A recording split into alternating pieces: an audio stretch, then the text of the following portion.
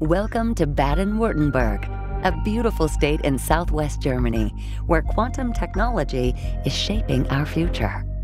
Together, we are going to dive into a world of innovations and witness how tiny particles make a big impact. Let's meet Daniel at IBM.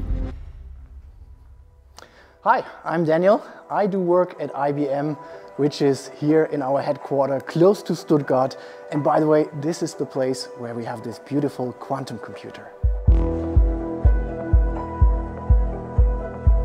So for us at IBM, innovation is key. We are a global technology company. We do work with our clients on exciting projects in AI, hybrid cloud, and of course in quantum computing. So the IBM ecosystem is an essential part for us. And I can tell you that we have the most extensive quantum network in the world. Exciting! Let's continue and meet David. He will tell us about the current potential of quantum computing. Hi, I work in IBM's Research and Development Laboratory. Quantum computing is at the verge of fulfilling its full potential.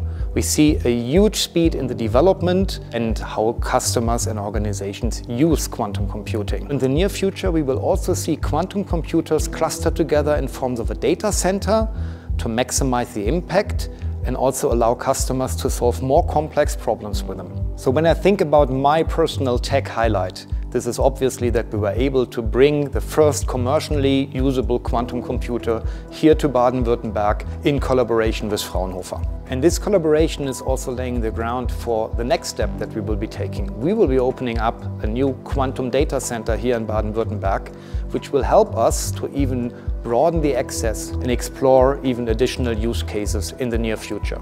Amazing! Now we're up to speed with the industry's current state.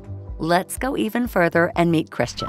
He's going to talk to us through the research in the field of quantum computing. My name is Christian Dütschke. I'm head of Team Quantum Computing at the Frover Io, have a strong background in theoretical solid-state physics. We as the Frover Io develop application-oriented algorithms. So we have a computer dedicated where we can develop algorithms, software for industrial use cases. One of the main goals of Fraunhofer is to enable the industry using quantum technology, especially quantum computing. And today, in the so-called NISQ era, we develop with the industry so-called POCs, proof of concepts, small parts of a bigger problem which we can potentially solve very efficiently. Within the last several years we did great progress, great research, not only by the organizations like the University of Stuttgart or Fraunhofer, also by the industry, via IBM for example, or by the startups via Q.ANT. So altogether we join our forces in realizing a fruitful future and in the end hopefully a quantum advantage. The quantum effects was a milestone, a message out in the world that BW, Baden-Württemberg, is actually on the stage.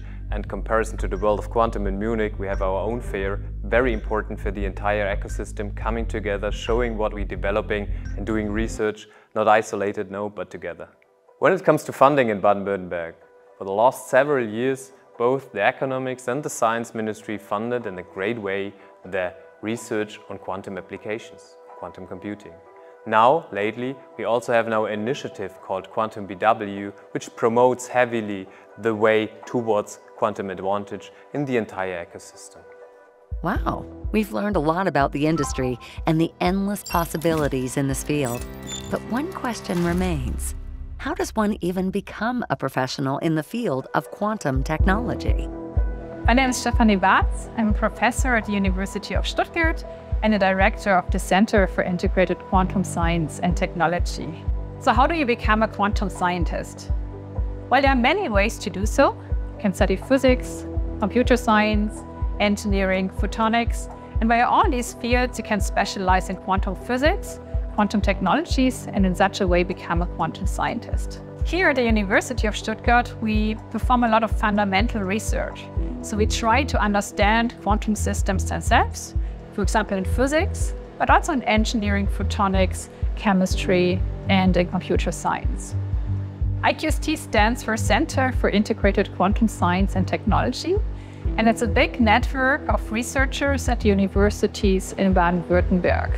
IQST has three main goals. The first is to ask new questions and to perform groundbreaking fundamental research at the border of different disciplines.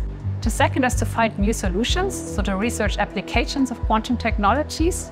And the third is to foster a quantum-ready society, meaning to educate the public, policymakers, and also students on quantum technologies. Thanks for your insights, Stephanie. Now we know how quantum scientists of the future are trained. After graduating, many people start working in the industry or in research, but some also work for high-tech startups. Let's take a closer look at one of them.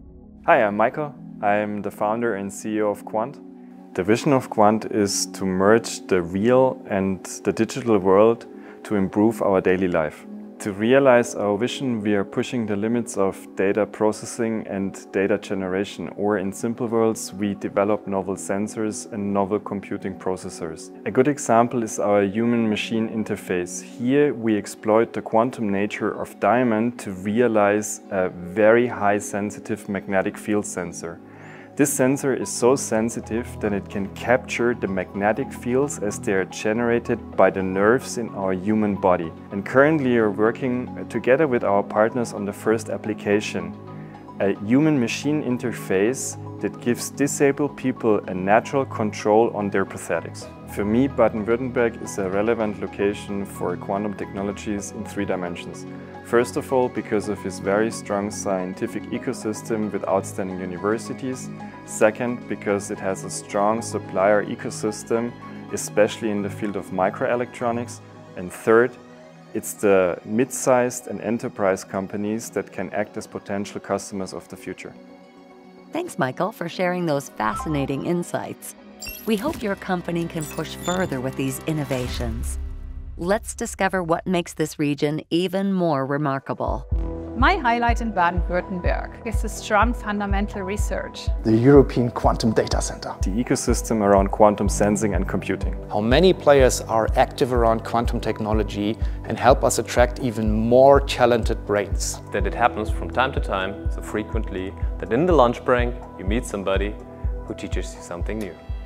We hope now you're captivated by quantum technology and want to discover more about the remarkable innovations unfolding right here in Baden-Württemberg. Here you can find out more.